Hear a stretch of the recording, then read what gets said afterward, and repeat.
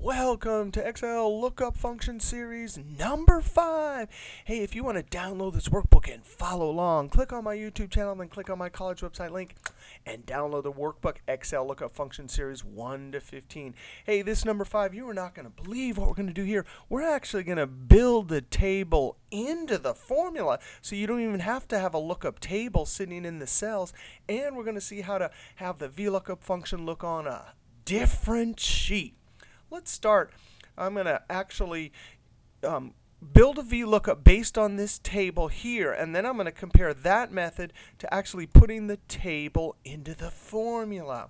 And it's going to seem pretty strange, but let's start right here. I'm actually going to blow this up real big here.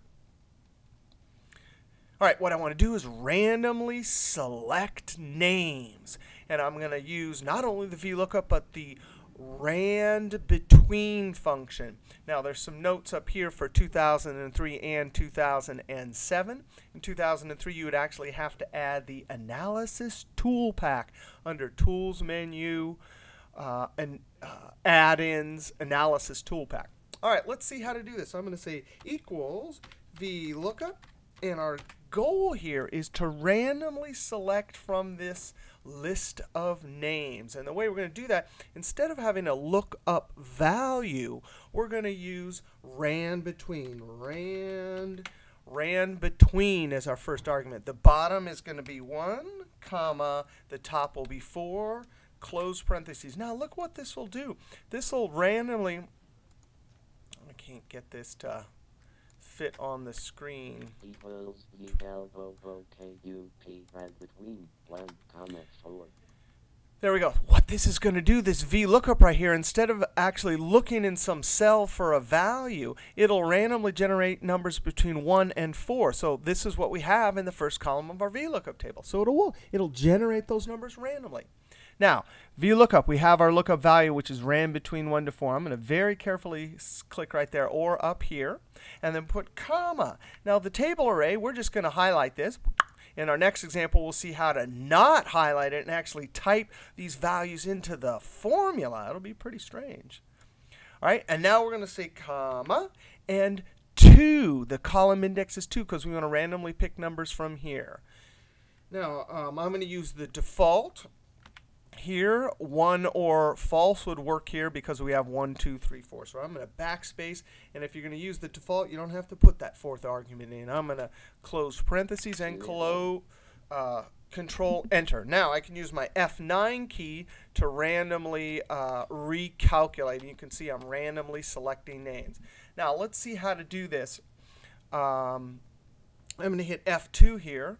I'm going to copy this whole formula right like that. Control C, escape, and then I'm going to click in this cell and Control V. And then I'm going to put this cell into edit mode with the F2 key. Now I'm going to highlight this right here, and I'm going to show you how to actually, with array syntax, show you how to create this table actually in the formula. And when you would use this is when you don't have room in your spreadsheet for a big table, for a table like this. You wouldn't want to type it in with a big table. You don't have room, or you don't want someone to actually see the table somewhere. Or where I use it is in named formulas. All right, here's how it works. Curly brackets. Yeah, you have to find the curly bracket key, which is kind of below the backspace key and to the left. There's square brackets and curly brackets. We need curly brackets. So the first entry is a curly bracket. And then since we need to simulate this table, ones are in this first column, names are in the second column. 1 would be here in this column, Sue would be in this column, and then the next row will go to 2 and 3. Here's how it works. You type 1, and since we want to simulate this column, then this column, you separate columns with commas. And then you, in quotes, would type Sue, end quotes.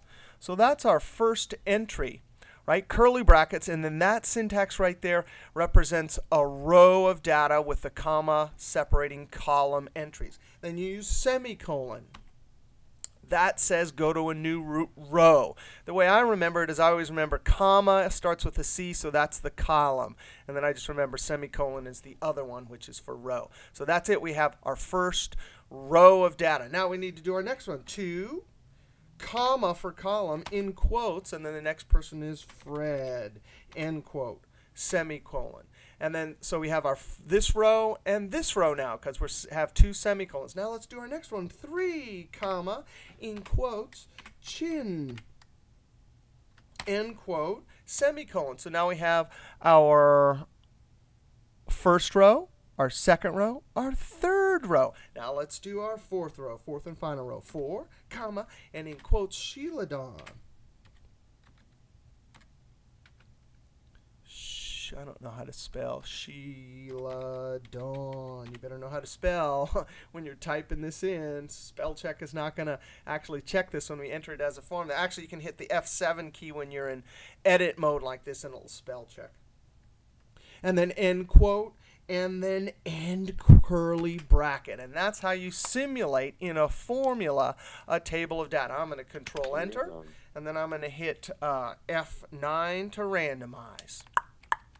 And there you go. That silly little syntax there, curly brackets, commas, and semicolons. Now, the next thing I want to show you is how to create a VLOOKUP, but have the table not on this sheet. Now, I'm going to actually copy this little table right here, Control-C, and then I'm going to use the keyboard shortcut to insert a new sheet, Shift F11. And then I'm going to double-click this sheet 1 and call it table 1, enter, and then I'm going to click in cell A1 and control V, and then I'm going to go up to the name box and name it. And that's the trick. You got to name it so that you can easily, you could do sheet references, but and click on the sheet, but naming it is much easier. I'm going to put name, enter. There it is, name. Now when I'm over here, I'm going to click in this cell right here. This is going to be number for employee. And this will be employee. And I'm actually going to highlight all of those. I'm going to Control-1 for format cells. Control-1 opens format cells slow on my computer. Border, outside, that puts it around the outside. By the way, if you didn't know that, that's around the outside, no lines on the inside, and this one does it on the inside, so all the rows and columns. Click OK. Now I'm just going to put 2 here, and now I'm going to do my VLOOKUP equals VLOOKUP, open parenthesis. My lookup value is going to be there, comma. I forgot what my name is, so I'm going to hit the F3 key. That's paste name. Oh, yeah, name, so I'm going to double-click name, comma 2. I don't need that 4th argument here, close parentheses, control, enter. Now if I change this to 1, it'll look up Sue. So that's a convenient way when you have you're using VLOOKUP and you want to have the table on a different sheet. You could even right-click, hide this, boop, and it would still work. So, oh, what happened to it? Oh, it's hidden. In the new version, you can just right-click, unhide. All right, so that's a little bit more about VLOOKUP, how to do that funny thing with the curly brackets and build the array into formula, and how to use the VLOOKUP with a name so that it's easy to look on a different sheet. All right, we'll see you next Lookup Series.